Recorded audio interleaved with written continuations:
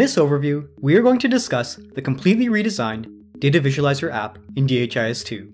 This overview is broken up into 3 parts, so make sure to have a look at part 2 as well.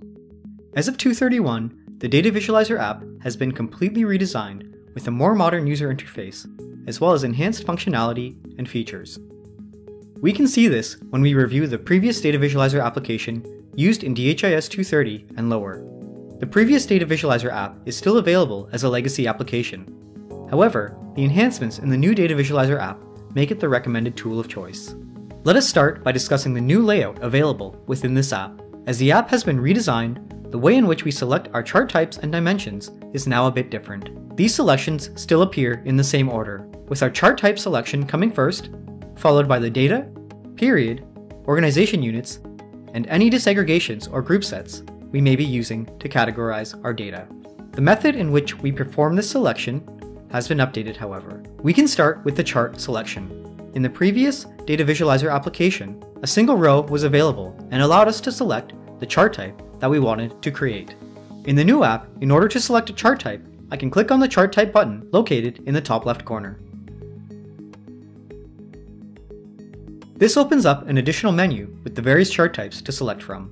In addition to using larger icons in this interface, we can also see that the name of each chart type is clearly visible, something not present in the previous app.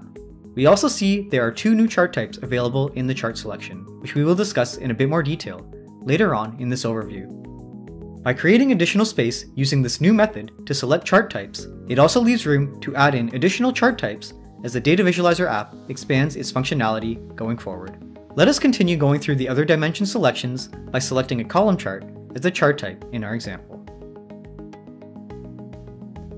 The order in which our remaining dimension items, data, periods, organization units, and disaggregations or group sets are listed remains the same. However, now when I go to select a dimension, I have a new pop-up menu which appears to allow me to select the item that I want to work with. We can go through the process of selecting our data in order to see the new menu in action. One of the advantages of the new menu is that it uses larger text while also fitting more items on screen. If I switch my data type to data elements, and then go to select a group, we can see that the data element group menu expands to take up more of the screen and display more groups in comparison to the previous Data Visualizer application. Let us select some data elements from within the HIV data element group. After I select the group, we can review the text and see where the new selection mechanisms are, as these have been moved around slightly.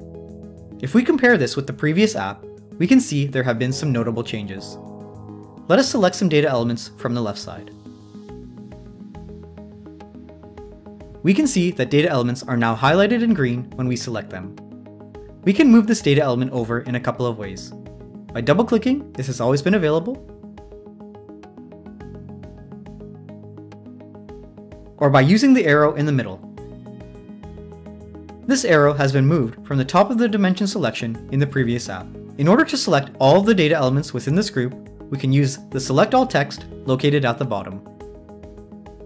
This has been changed from the double arrows located at the top of the dimension selection previously.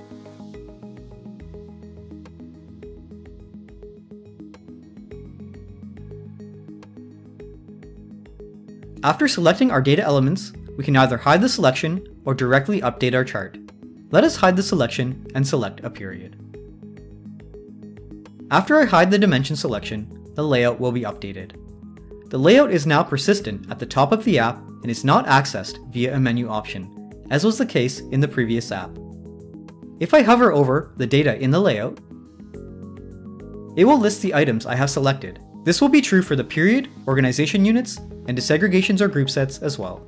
Next, we can have a look at the period selection. This has also changed. Rather than having both fixed and relative periods in the same area, along with all of the different relative periods being displayed together, the period selections have been categorized in the new Data Visualizer app. Relative and fixed periods are now separated through icons at the top of the pop-up menu, while a period type selector for both fixed and relative periods is now present. Additionally, for the fixed period type, we can select the year we want to work with. This is different from the previous app where we had to use the previous and next year buttons to scroll back and forth between years. Similar to the data selection, the arrows and select all button have been moved to the middle and the bottom of the pop-up menu respectively. Let us select a period in order to proceed.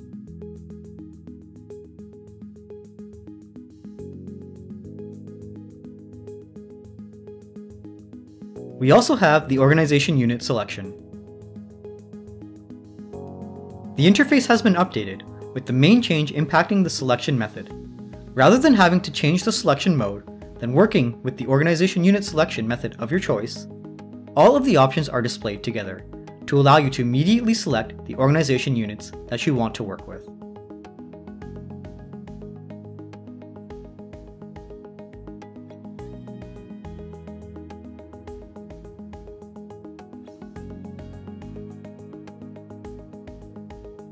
Let us select an organization unit and proceed to update our chart.